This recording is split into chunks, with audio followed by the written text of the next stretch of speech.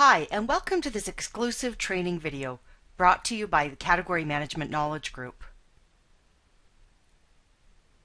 We've created this video for you because you're obviously interested in furthering your category management understanding and have enjoyed some of our other materials that CMKG provides. In this video, I'm going to walk you through 5 things that I wish I had known in my first 5 years in category management, or what we're calling the Category Management Essentials Survival Skills. This series will provide you with some snippets of different training that we have available in our many certified training courses, and hopefully will get you some new ideas and get you excited about investing in yourself or your team or your organization through purchasing some of CMKG's training in the future. In case you don't know about Category Management Knowledge Group, let me tell you a few things before I get started in the actual training. I'm Sue Nichols on the left. I'm the president and founder of CMKG. I spent 20 years at Procter & Gamble, ultimately managing the Canadian category management team and serving on their global category management committee. Michelle Patterson is the director of training and development and also started her career with 12 years at P&G, both in category management as well as in sales, trade marketing, and 10 years as a corporate trainer.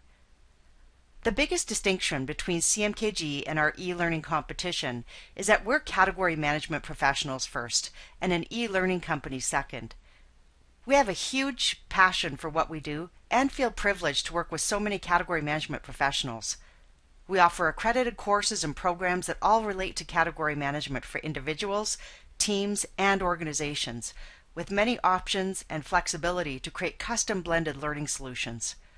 Our training is applicable to different functions and experience levels in organizations, both in North America and globally. So let's get started in the official part of the training. Here's the 5 tips that we're going to be reviewing in this session. First of all, knowing your data. Next, sharing category management. Knowing how to sell and present. One specifically on PowerPoint decks. And finally, have a plan and a desired outcome. So let's get started on these. Our first tip is to know your data. We're inundated with new and different data sources, it seems like just about every month. And in order to use data properly, you need to understand it. For example, how is it sourced? What are the strengths and weaknesses of it?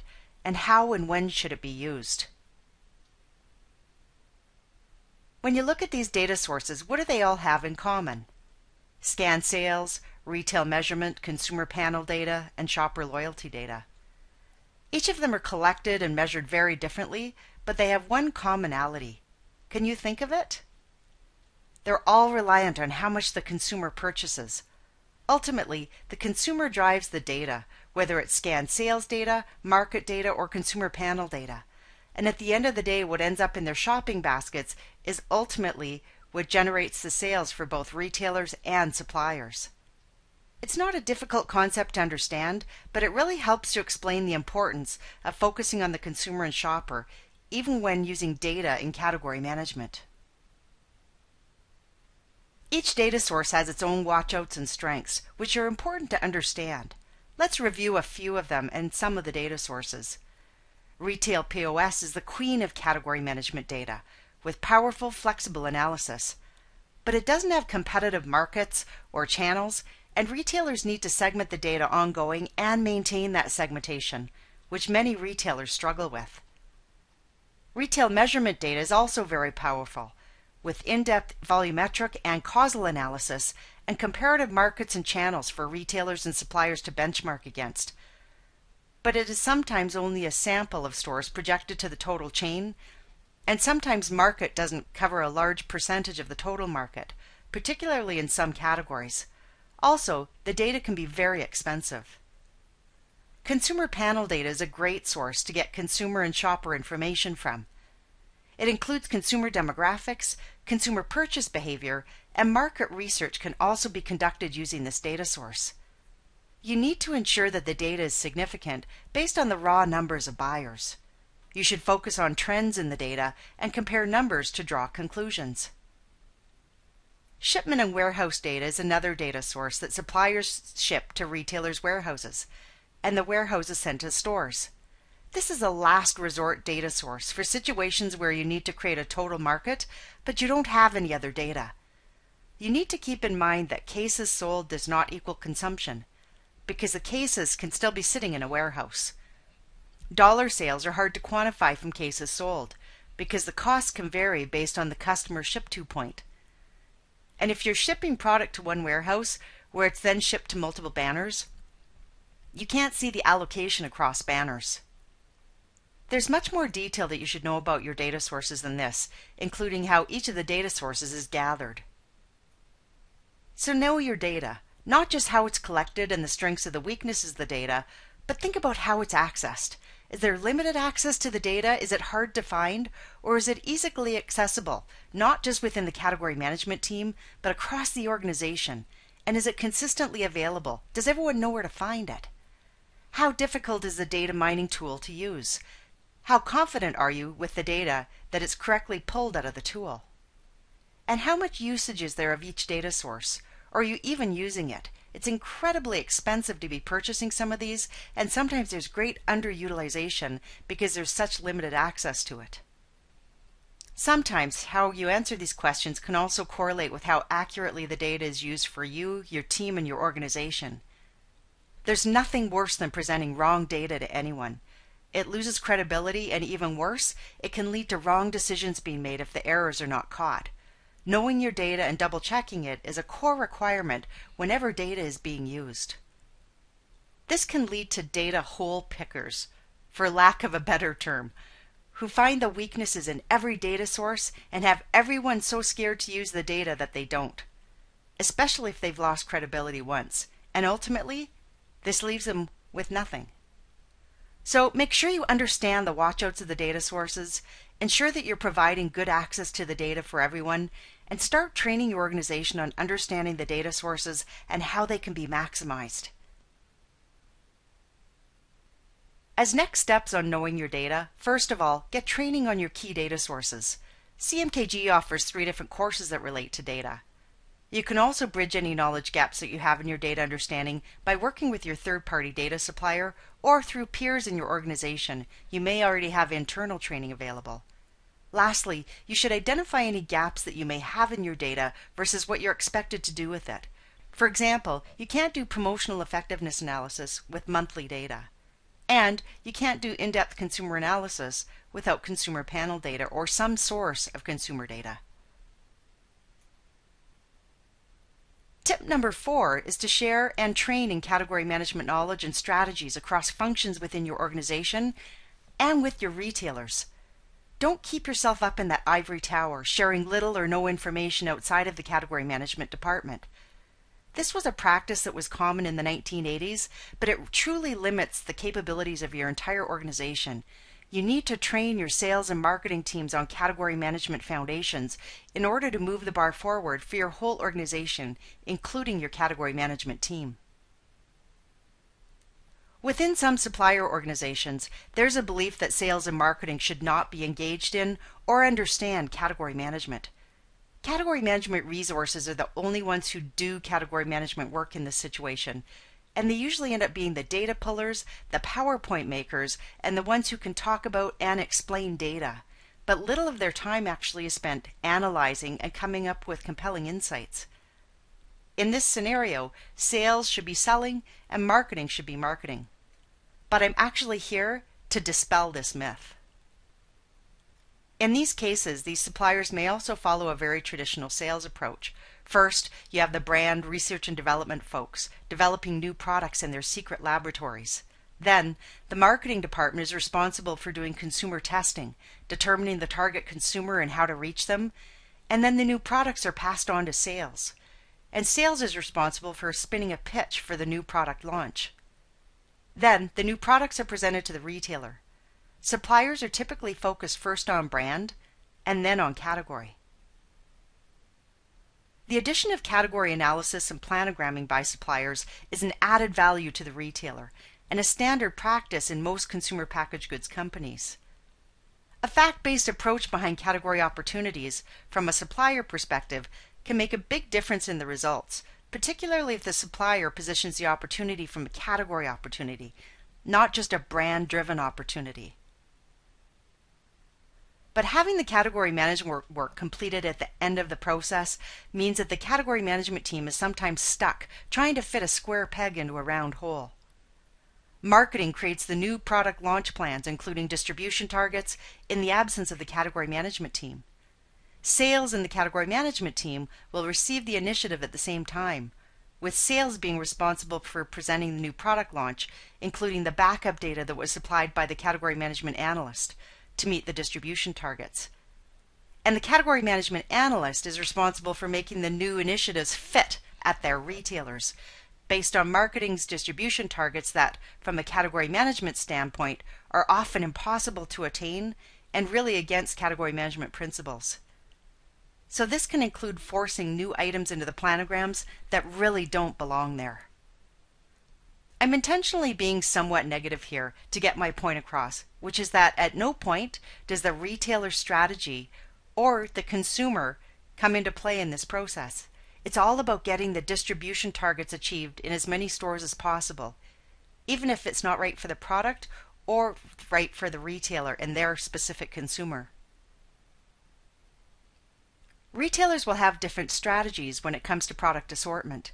They may be trying to carry the widest assortment available, or conversely, they may want to carry a limited number of items, particularly in formats like hard discount. They may have target market coverage objectives to measure what percentage of the total market sales their items represent. Others may have strategies focused on private label, where they don't want to carry much selection in items or brands that compete directly with their own private label, or they may have a focus on large or club pack sizes. Some retailers may focus on a premium assortment lineup that targets a higher income consumer, while others may focus on less expensive items targeted to low income customers. Another strategy may be to be the first to market on new product launches to increase excitement in the stores. Suppliers need to understand each retailer's unique strategies to make recommendations that consider and align with their overall assortment strategies. A one-size-fits-all templated approach is not going to work. So back to our model. Suppliers present products that aren't aligned to retailer strategies, and yes, some retailers will list based purely on negotiating their listing fees, leaving out that target consumer and shopper who has unique needs at each retailer that they shop at. And it leaves retailers making listing decisions that may go against their overall assortment principles, is not focused on their shoppers, and ultimately isn't going to work. The opportunity is to integrate a category management approach in all aspects of the supplier's organization. From product development to marketing to sales, a category approach is considered. Data is purchased proactively up to 18 months before a new product launch happens. This gives suppliers insights into how the new products might fit into the category for each retailer, based on their overall assortment strategies. And the data and learnings are integrated into the sales presentations. In this scenario, sales no longer has to rely on relationship selling only and lots of money to get new products listed. A fact-based value-add approach can be invaluable to the retailer, and this creates a tailored approach for retailers based on their strategies, ultimately moving to more collaborative selling. Suppliers who are able to adopt this approach become much more strategic with their new product launches through strong category and consumer understanding. Also, suppliers need to ensure that they're communicating with all functions at the retailer who are involved in the category. So, share your category management. Train sales and marketing on the category management foundations. CMKG has many courses that many of our clients purchase for their whole organization to give them a solid category management foundation from which they can make more fact-based decisions. Think about having an internal category management team that creates a bridge between sales and marketing, and/or have some resources sitting in the new product launch teams from the inception. And move your whole organization forward in category management, moving everyone to a more strategic level together. Number 3 tip is know how to sell and present. If you're responsible for making internal or external presentations, you should understand the selling process, even if you're a category management analyst or director. It helps to give your flow to your presentations when you're selling any kind of idea and trying to get buy-in. regardless of who you're presenting to and if it's internal or external. A simple flow can be applied to many different types of presentations that you make. The first step is a summary of the situation. The summary should consider the customer's current conditions, needs, limitations, and opportunities, which tie in with the overall purpose of the presentation. In this case, the customer is the retailer, and a good summary of the situation requires a strong understanding of the retailer's overall strategy and short and long-term objectives and focus areas in their business. A good summary in this situation would be to tie in relevant data through some type of category review. Step 2 is to state the idea. The purpose of this step is to tell your audience what action you're recommending. The idea is best communicated in 1 or 2 sentences. The idea should be obvious to the audience before you state it, if you've done a good job in summarizing the situation. Step 3 explains how the idea works. This comprises the main body of the presentation. In this step, you need to connect directly to your purpose and bridge it using relevant points and information. Cover enough points to achieve your purpose and objectives, and no more, and be sure to support your points clearly and concisely. In step 4, you should briefly summarize how the idea meets the needs and opportunities that were presented in the summary of the situation. This is also where you explain the specific benefits of your idea where appropriate. This summary should capture the 3 or 4 key points of the presentation. The final step is to suggest easy next steps based on specific actions that may tie in with the objectives of the presentation. This is the ultimate purpose of the presentation, yet it's the most often missed step in the process. Whether it's a sales call or an internal pitch, getting the alignment or confirmation is the ultimate goal. Ask for specific actions, and you'll make it easy for the action to begin. Hopefully, you can see from this simple process that it can be applied to many different types of presentations, not just a traditional selling presentation. It really does work. If you don't know how to sell and present, once again, there's many options to you. There's great books available on selling, and there's also some great online resources. You may have internal courses on how to sell. CMKG has several courses that relate to selling and presenting, including fact-based selling, a strategic selling course, and a collaborative selling course, which gets you into joint business planning at a higher level between retailers and suppliers.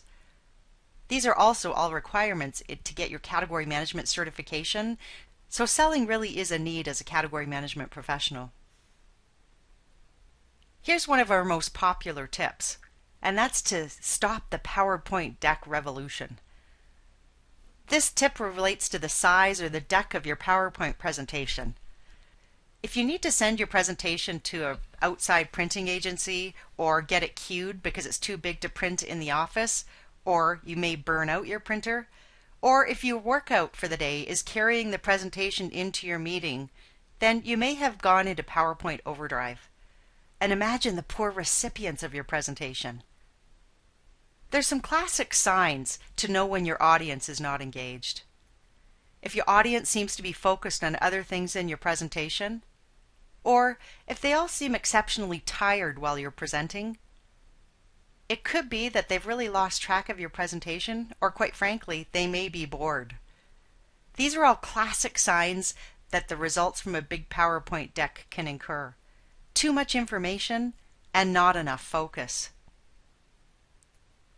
Reflect back to my previous tip about presentation flow and focusing the presentation on your customers' conditions, needs, limitations, and opportunities.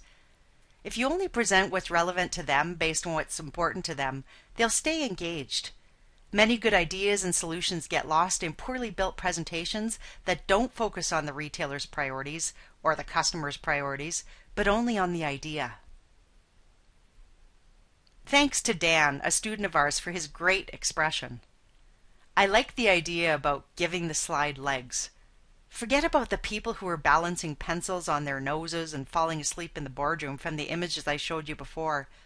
What happens to your presentation once you leave?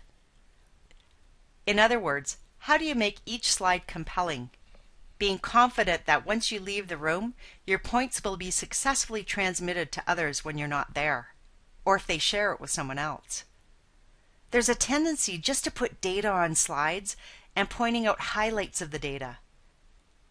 A better way to approach it is if you put insights into the slides based on the data and answer the questions that tie in or relate to your overall data. Insights are the synthesis of two or more intelligent conclusions that come from the data.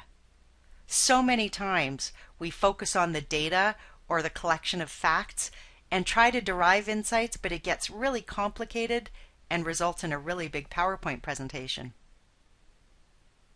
If you make big PowerPoint decks, try to stop it. If you put together a great presentation, everyone will know that you did a lot of hard work. You just don't have to show it all. And if you need to show the data, you can append it to the back of the presentation.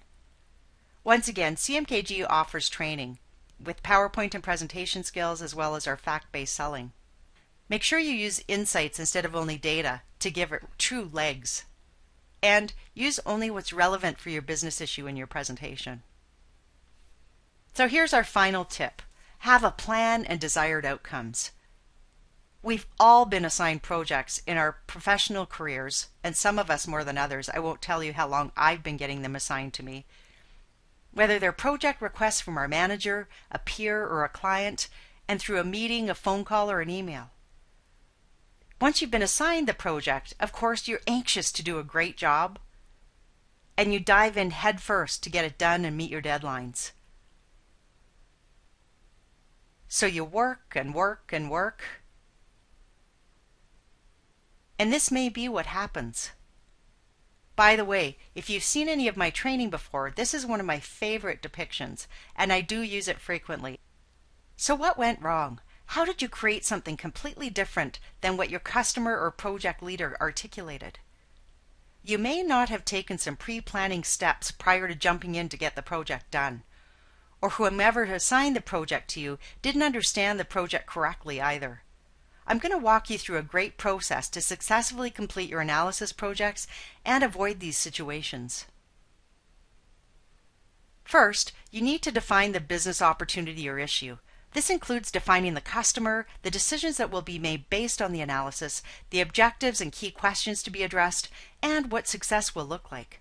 You should review this with your customer to make sure that you're clear on the overall expectations and outputs from the project. As a supplier, if it's a retailer request, you should share the plan with them and clarify expectations. Next, you need to create a plan instead of determining the plan as you go along. This includes defining the data and tools required, any additional or missing data that's required, who else needs to be involved, the decision makers, and a critical path with all of the key steps as well as a target deadline date. The third step is to organize and assemble the data. This step can take much longer than expected, particularly if you're sourcing data from different places. Next, the fun stuff, or analyzing the data. Look for trends, opportunities, and weaknesses. Don't exclude unusual findings, and definitely do not avoid or hide bad news or important findings that may be concerning. Remember, negatives can be turned into the biggest opportunities. You have to summarize your key findings at this point and make sure that they tie back to your opportunity or business issue from step 1. From this, use your analysis results, experience, and judgment to define the business actions that are called for based on the results. Provide your recommendations. Once again, they have to tie in with step number 1. And finally, review the analysis and action steps with the decision makers and then present to the customer if they're not the same person or persons. I've also added in an 8th step, which is done after the analysis project is completed. You should summarize the project, including results and follow-up. This is really important so that the history is captured for future projects and opportunities. One of the biggest issues that we have, not just in category management, but within organizations, is capturing that history so we don't go and do the same project again right from scratch. It could also include a post-evaluation of the analysis project after the changes have been implemented, actually measuring the results, something else that we're not very good at doing. This process flows really nicely with the flow of the sales presentation that I presented to you earlier. You can easily take the learnings from your analysis project in here and put them into a flowing presentation for your decision makers or customers. So next time you get a big project, Use the analysis process before starting any big projects, and don't be bullied or panic and jump in head first. You're going to waste time in the long run. We have a course on understanding and using data that walks through the analysis process in much more detail. So these are the 5 tips that I walked you through in this exclusive video on Category Management Essentials Survival Skills. I created it just for people like you. I hope that you learned a few things, got a few good ideas, and enjoyed the insights that I shared with you today. All of the examples I shared with you come from our set of accredited courses. Once again, all available online. Regardless of if you're looking for industry certification category management, or if you just want to take some great training, our accreditation confirms that our training meets or exceeds industry standards. You can choose to take one course as a quick fix need for a project. Or you can select a group of courses that you want to complete in a period of time. Or you can take one of our many programs. Here's the many different options that we have available for our programs. We've combined courses to create different course groupings based on role and what it is that you're trying to accomplish. Most of you are in a category management role, so the category management programs, the gap requirement programs, the build your own program, and the site license approach are all different options available for you. The site license program includes all of the courses that we have within our repertoire. We can also customize programs for our corporate clients to include blended learning and customized elements in the program, even live training. If you're interested in learning more about CMKG courses and programs, here are some suggested next steps for you. Also, you'll receive an email from us after downloading this video that will give you more information as well. Once again, I hope you enjoyed this video, and I encourage you to continue to venture down your path of continuous learning in category management. Have a great day.